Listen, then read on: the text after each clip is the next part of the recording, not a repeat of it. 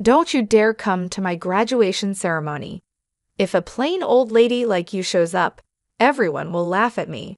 It's my big day, so stay away." These were my daughter Lauren's words. She thinks I'm an embarrassment. When she called, her voice was sharp and panicked. "Hey, old lady, where are you? Leaving a silly note like that and thinking you'll get away with it? Come home right now." I could hear my husband John's voice too. Both were frantic. "My name is Kelly Brooke. I'm a 41-year-old housewife. I've been working part-time at a local real estate agency, raising Lauren and doing household chores for over a decade. I married John 15 years ago.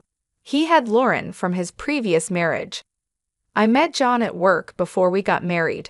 I was working at a construction company, and John was there for sales. Our company was tough on contractors, but John always had a smile and a positive attitude. I once recommended a product he was selling to my company, and as a result, his company got the contract. This led to us going out for meals several times, deepening our relationship. Eventually, he proposed, and I happily accepted. I quit my job just before our wedding. John confessed that he was living alone with his 8-year-old daughter. At first, I thought it was a lie, but it was true. I met Lauren a week before the ceremony. She was shy, hiding behind John, and not coming out in front of me. That's when I decided I would take care of her until she graduated high school. I couldn't forget Lauren's anxious eyes peeking out from behind John. Despite my family's strong disapproval, I decided to marry John. It was my first marriage, and my father was especially furious, saying I was being mocked. But I went against their wishes and married John. If I had listened to my parents, I might have avoided the troubles that were about to come. It's been 15 years since I got married. Lauren is now 16 and about to graduate from high school. Normally, this would be a joyful moment, but I couldn't feel happy. I remembered my hope of making her a respectable adult when I decided to marry John. "Hey, old lady, where's my t-shirt? Did you steal it?" Lauren started calling me old lady 3 years after we began living together. She used to be kind, but then she suddenly became rude. "Is this the t-shirt you're looking for?" I handed her the shirt from the folded laundry. "Why did you wash it? What if it shrinks? Normally, you should take it to the cleaners. You're so clueless, really so dense." I had hand-washed and air-dried the t-shirt, thinking it would be damaged at the cleaners, but I couldn't explain this to Lauren. All I could do was apologize. Lauren snatched the shirt from my hand, muttering, "You're so useless," before walking away. Her words pierced my heart. I couldn't argue back and just bowed my head. I didn't understand why Lauren had become so harsh with me. At first, I thought it was because she was teased about her father's remarriage, but that didn't seem to be the case. Around the same time, John's attitude towards me also changed. He used to smile a lot, like when he was selling, but lately he stopped smiling at home and became more sullen. He even started calling me "Hey you." Lauren's behavior seemed to follow his lead. I thought maybe I was lacking in some way, so I tried harder with the housework and took extra care of Lauren. I wanted her to grow up to be a respectable adult, but contrary to my hopes, Lauren's attitude towards me worsened day by day. Calling me old lady became the norm for her. I never heard words of gratitude from Lauren anymore. What was strange was that at parent-teacher conferences in elementary school, Lauren's behavior was normal and she wasn't rude at all. John talked normally with Lauren, even smiling sometimes. This meant that her terrible behavior was directed only at me, which hurt me even more. Whenever I tried to talk to John, his attitude was distant, completely different from before. I had no one to confide in, and I felt more and more isolated in my own home. Since middle school, Lauren stopped telling me about school, and John would attend school events. I had to learn about the schedule for school events from my neighbors. John and Lauren seemed to get along well, going out together sometimes. I wanted to be treated as family by John and Lauren too. I had always wanted to live happily together. I never imagined it would be this painful to have that wish unfulfilled. John's attitude towards me continued to worsen. Dust is piling up on the stairs. Clean it up. You're a stay-at-home wife, aren't you? The toilet paper is almost out. Are you even cleaning the bathroom? You're really dense, you know. I frequently received such rejoins from John. Originally, when we first got married, we both shared household chores. John had been doing housework while living with Lauren, and he was happy at first to share the chores with me. But now I do all the housework. John used to say it was wrong for a stay-at-home wife to do all the housework. Lauren was an easy child to take care of, but this somehow made things worse for me. When I tried talking to John, he just dismissed it as my lack of effort. In the end, everything was my fault. The more I tried talking to John, the heavier my heart felt. He would nitpick my housekeeping, constantly criticizing me. You can't even clean properly. No improvement after all these years. Do you lack learning ability? John looked down on me with disdain. All I could do was apologize. I'm sorry. I'll try harder. Please forgive me. John sighed dramatically, as if exasperated. Even if you try hard, you won't be able to do it. That's why you get scolded. Always saying you'll do it. But have you ever? John's words kept chipping away at my heart as time passed. I was worn out, and Lauren turned 19. I was curious about her plans after graduation, but she wouldn't tell me, and neither would John. By then, I had stopped talking to John and Lauren unless it was absolutely necessary.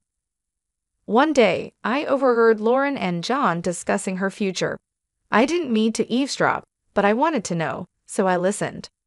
I got it. I could go to college on a recommendation, and I even got a scholarship. Thanks, Dad. Thank you. I could hear the joy in Lauren's voice. She never spoke to me like that. Good for you. It's the result of your efforts. All the housework we dumped on that dense housekeeper was worth it. Were they referring to me as the housekeeper? Yeah, she was a good outlet for stress. I heard their mocking laughter. Quietly, I left and locked myself in the bathroom, the only place I could be alone. I crouched there, holding my head, and cried. To think that John and Lauren saw me in such a light. I had endured for the past 12 years, being Lauren's mother and John's wife, even when my heart felt like it was breaking. I forced myself to keep going, even when I felt at my limit. There were times I felt I couldn't get up, but I made myself do it. Making lunchboxes, preparing breakfast, doing laundry, and other housework. It hurt to even lie down, but if I did that, I feared I would never be needed by John and Lauren again. Driven by this fear, I continued to live in exhaustion. Honestly, I don't remember much about this period. One day, after shopping, a neighbor told me something shocking. Tomorrow was Lauren's high school graduation. I couldn't admit I didn't know, so I just smiled vaguely and left. As soon as I got home, I collapsed onto the sofa. I had always thought about making Lauren a respectable adult. Her graduation from high school was supposed to be a milestone for that. Again, I was the only one left out in this house.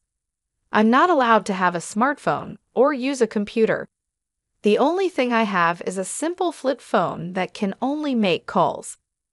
Since John handles all the school communications, I don't have any mom friends or any way to get information about the school. Still, I learned about sports days and recitals from neighbors or overheard children's conversations and secretly attended them. I wanted to attend Lauren's high school graduation and celebrate her step into adulthood. While I was crying on the sofa, Lauren came home from school. Old lady, why are you loafing around? You're so gloomy you make the whole house dark. Can't you do something about it? Lauren glared at me. If she had told me the date of the graduation, I wouldn't have felt this way. For the first time, I felt anger rising from the depths of my heart.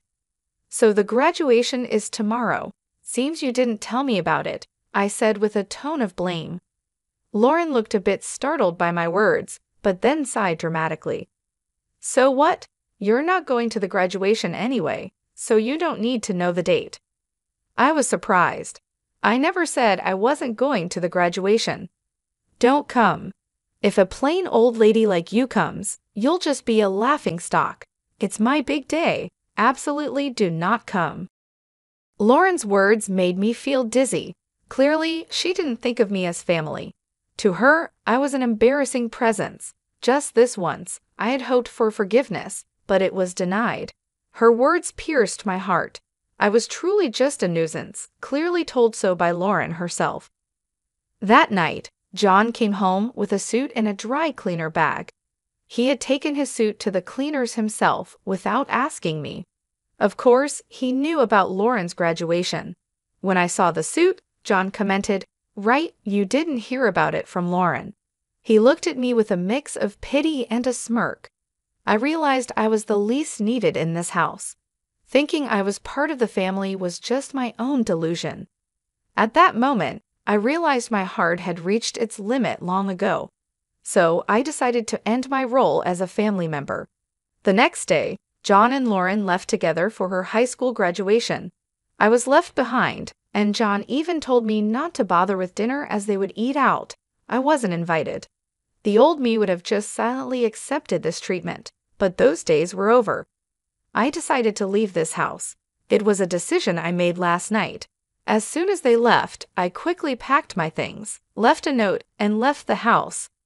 I couldn't be part of John and Lauren's family anymore. I decided to seek refuge at my parents' house, a 3-hour train ride away. There, I would prepare to sever ties with John and Lauren. The note I left stated my wish to cut familial ties and live independently, and that further details should be discussed through a lawyer. I hadn't found a lawyer yet, but I knew my father could recommend one. My family is wealthy and owns a lot of land. My father is a well-known figure in the area and owns considerable real estate. I remembered meeting a lawyer during a New Year's greeting at home, so I knew my father could help. Another task I needed to do was sell the house where John and Lauren currently lived. This house was built on land owned by my father, and the construction was funded by him as a wedding gift for me. I had been repaying my father slowly with the money I earned from my real estate job, which he had also helped me get. The house, including the land, is owned by my father and legally registered in his name. At the time, John might have thought the house was a gift and never asked about the ownership because he was afraid of offending my father and losing the gift. John was the classic home tyrant, harsh to those he saw as weaker but submissive to those above him. I told my father everything that had happened. As I spoke, tears flowed uncontrollably, and I had to pause several times due to sobbing, but my father listened until the end. I saw tears in his eyes too. The most relieving part was that my father didn't criticize my initial decision to marry John. At the end, my father said, "You've been through a lot." Afterward, he made several phone calls, and lawyers and real estate managers came to the house. Everything happened quickly from there. It was decided that the house would be demolished, and the demolition was scheduled for a week later. In the note I left, I wrote, "Please leave within a week." My father commented sarcastically, "That's quite kind of you." For me, it was just to avoid any later complaints. During the week, I consulted with the lawyer about the divorce. I also shared the whole story with my mother, and we cried together. I can't forget the determined look on my mother's face. I had also discussed my future plans with my father. The priority was to establish a new foundation for my life. It took courage to talk to my parents, and it was painful, but once I did, my heart felt lighter. For the first time in 12 years, I slept soundly. 2 weeks later, while I was staying at my parents' house, I received a call on my cell phone. As expected, it was Lauren. Honestly, I didn't want to talk to her. Remembering how she had treated me, a black stain spread in my heart. I decided to ignore the call, but they didn't stop. There were several from John as well. They were probably calling about the note I left or the demolition. For 12 years, John and Lauren called me old lady and you, exploiting my efforts and treating me like a tool. I endured such treatment for a long time.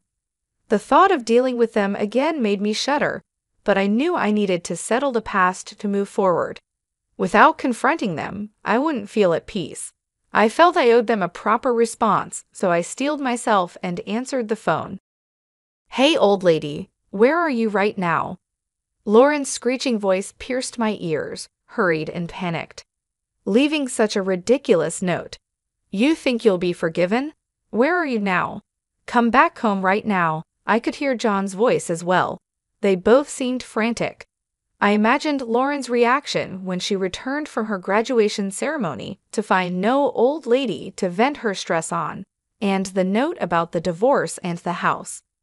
I couldn't help but smile faintly at Lauren's panic. Who is this, please?" I asked. Lauren seemed taken aback by my response and stumbled over her words. I hung up the phone.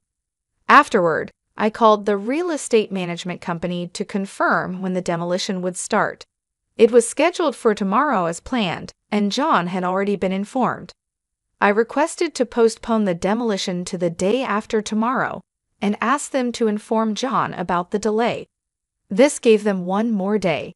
John would probably come here, and that's when I would deliver my final message to John and Lauren. I ignored the dozens of calls from them. The next day, around noon, I heard the doorbell ring and knocking on the door. It must be John and Lauren. They would have wanted to come earlier, but the journey here could be long due to poor connections. John and Lauren appeared, panting heavily, evidently having rushed here. I had arranged for my parents to stay in another room, so it seemed like I was the only one at home. I led John and Lauren into the living room. John entered hesitantly, clearly uncomfortable around my father. My father is wealthy, well-respected, and has a commanding presence, making him a higher authority than John. On the other hand, Lauren didn't seem intimidated at all. She appeared determined to overpower me and bring me back home. Lauren plopped down on a chair in the living room, crossing her legs and silently gesturing for me to sit opposite her. I took my time preparing tea, moving leisurely before finally sitting across from her. Growing impatient, Lauren addressed me.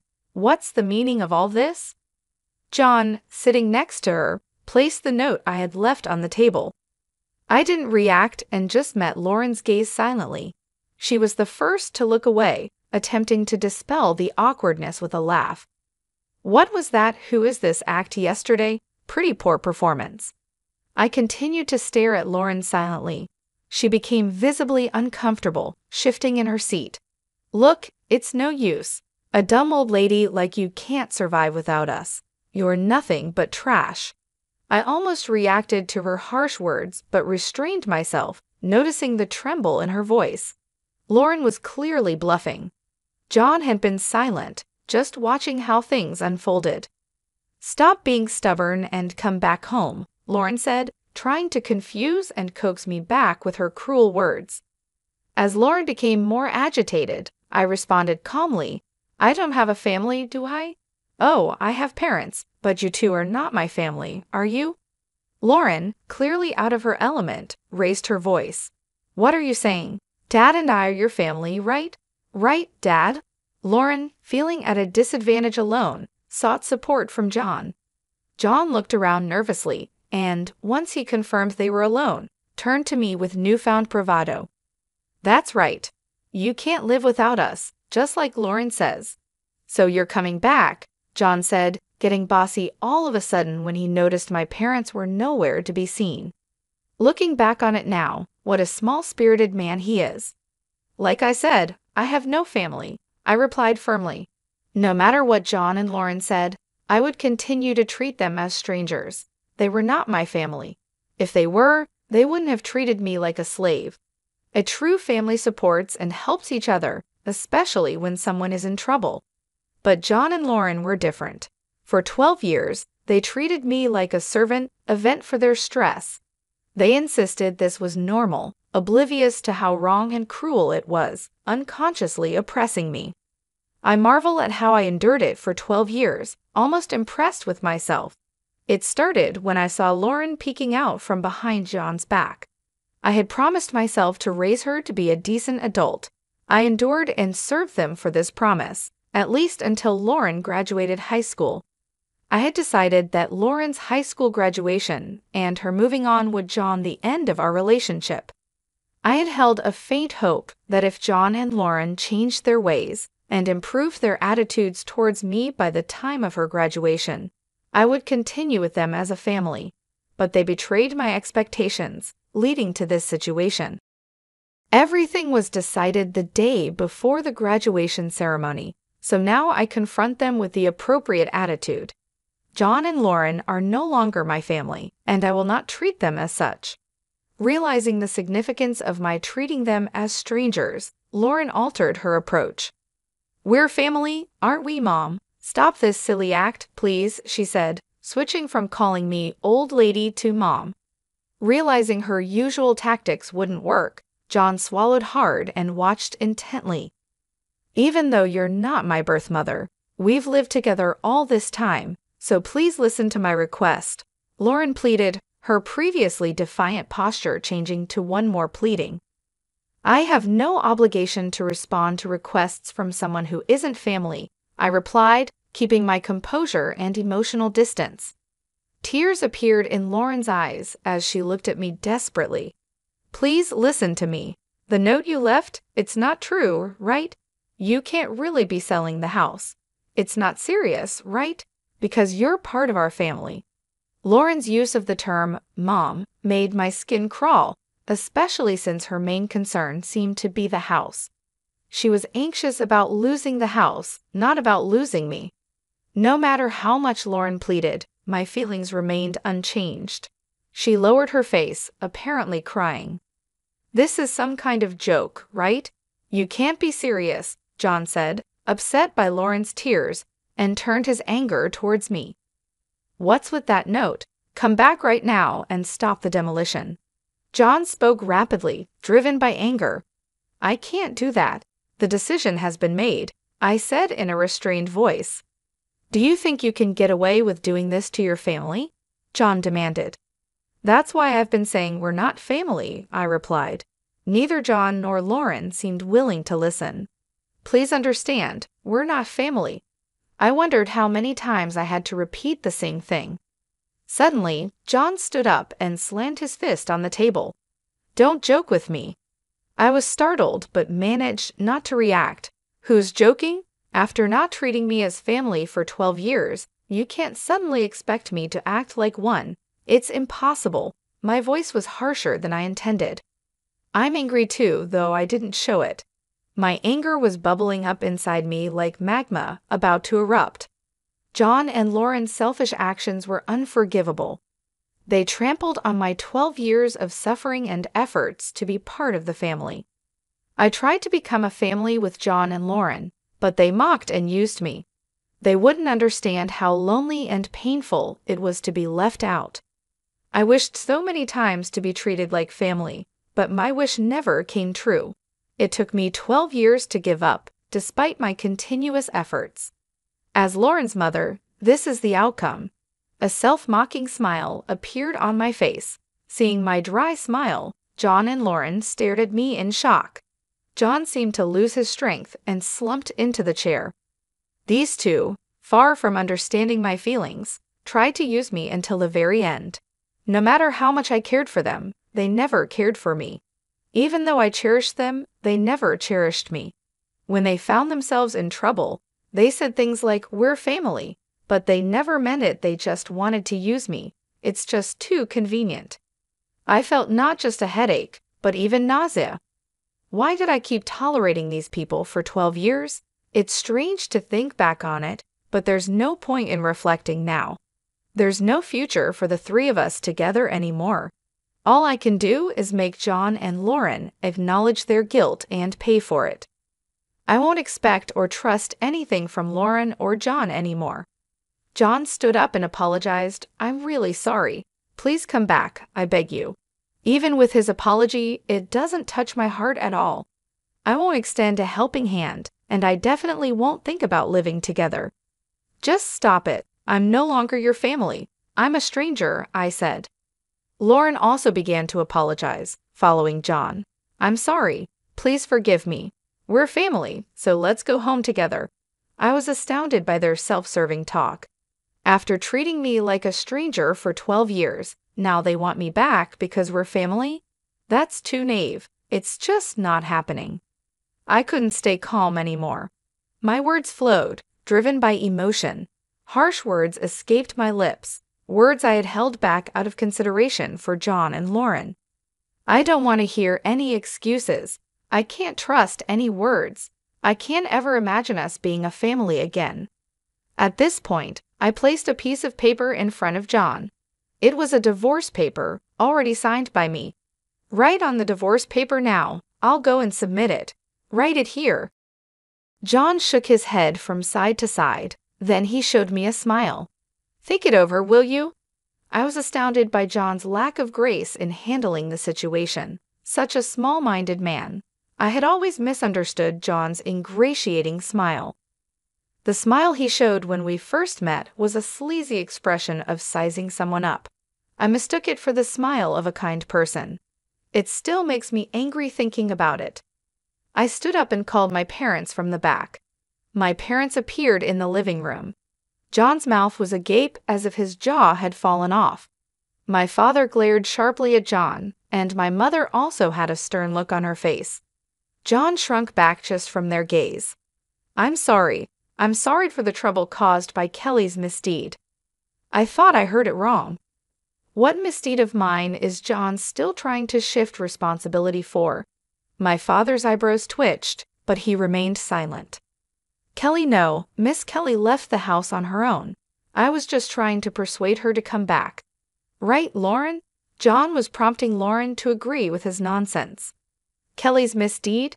Don't be ridiculous. My father's loud voice echoed through the house. The windows rattled. John and Lauren gasped and held their breath. My father stood in front of John, bent down to meet his gaze. How could you interpret Kelly's actions as selfish? You only think about yourself. You're such a small man. Then my father turned to Lauren. It seems you've done some terrible things too, going along with this man.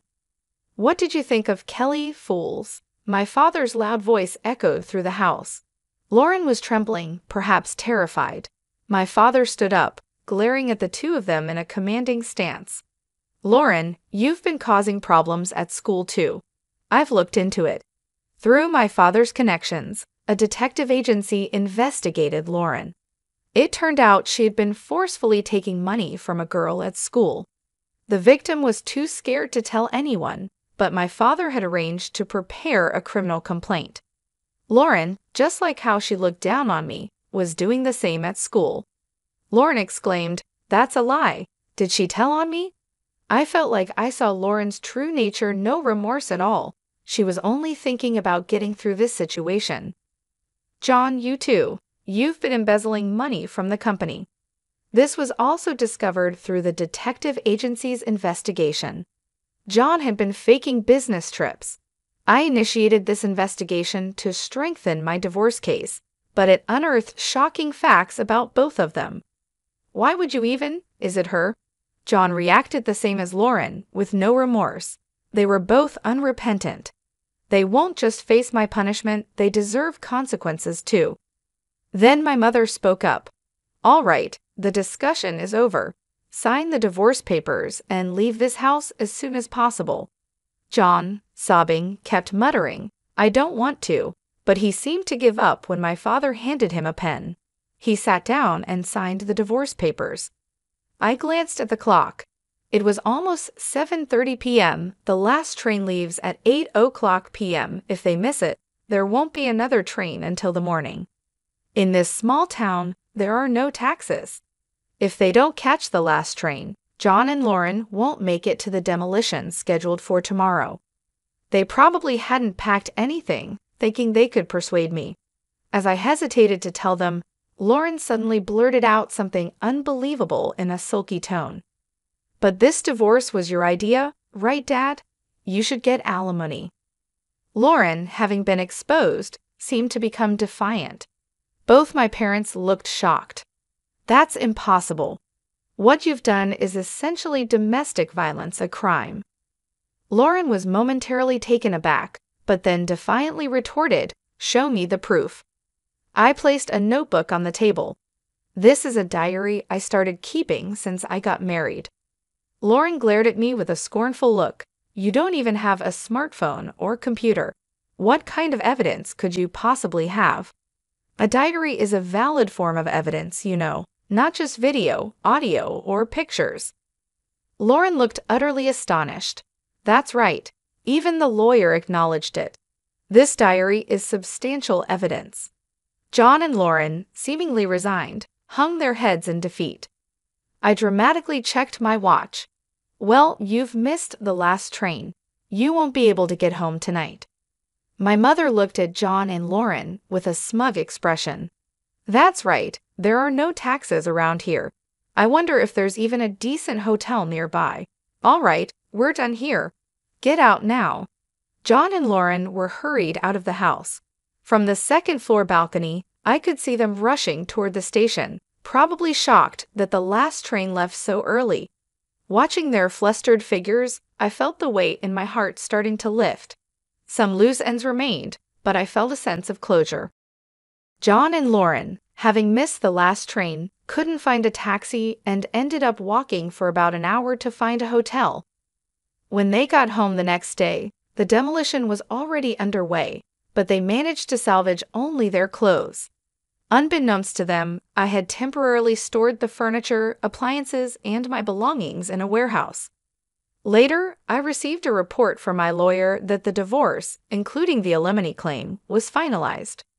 John, initially reluctant to pay, complied after pressure was applied to his company. According to the detective agency, John was fired for embezzlement, and Lauren's scandal led to her expulsion from high school, ruining her chances for college. John, now jobless, could only afford to rent a small, old apartment far from the station. There he lives with Lauren, who dropped out of high school. Lauren blames everything on John, and he constantly criticizes her, leading to endless arguments, as reported by the detective agency. I had quit my part-time job at the real estate agency and was considering my next move when my father suggested I help with the family business. I took a job at his resort property management company. Living in a resort area is a big change from city life, but being surrounded by nature has been refreshing. I also got a dog, so I don't feel lonely living alone. For now, this dog is all the family I need. I plan to live a peaceful life, just me and my dog.